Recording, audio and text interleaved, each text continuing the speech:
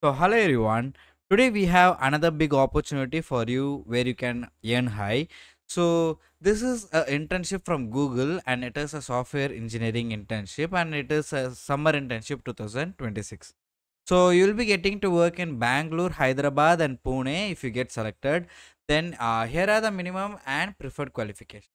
So, in the minimum qualification, you can see that you should be currently pursuing a bachelor's or master's degree in computer science or related technical field. Then you should have experience in one or more general purpose programming languages like Java, C or C++, Python, JavaScript, Go, and etc. Then you should have experience working with the Unix or Linux environment, experience with the software designs too. So then here is the preferred qualification. So currently, you should be in your penultimate year of study. That means you should be studying in a year that is before the final year, like third year.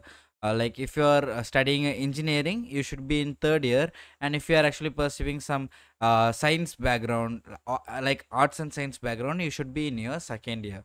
So then you should have experience with data structures and algorithms, and you should have ability to work on projects that is related to mobile development, distributed and parallel systems, machine learning, information retrieval, natural language processing, networking, and developing a large software systems or security software development.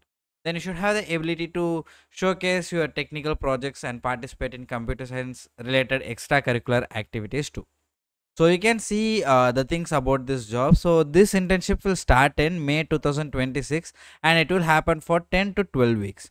Then this internship is only intended for students who is pursuing the bachelor's or master's degree or dual degree program in computer science or related field. So to start with this application process, you need to have your updated CV or resume and current unofficial or official transcript in English. Then also you should join for the 10 to 12 weeks of paid internship and other things that is mentioned here. So if you scroll down, you can see the responsibilities here. You will be doing the things like researching, creating and developing the software applications. Then you will contribute to a wide variety of projects. Then you will collaborate on scalability issues involving the access to large amount of data and informations. Then you will be working and supporting a productive and innovative team with peers, managers and cross-functional teams. So if you are looking for the link, I will be providing it in the description. You can apply through it. And if you have any other doubts, please let us know in the comment section. We will try to help you out.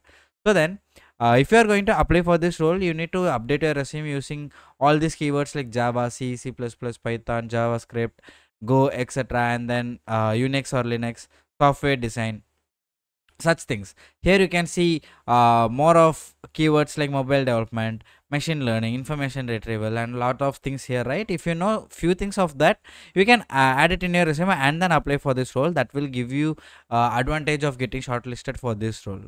So then, if you found this video helpful, hit the like button, subscribe, and share it to your friends. And I will meet in the next video. Until then, take care.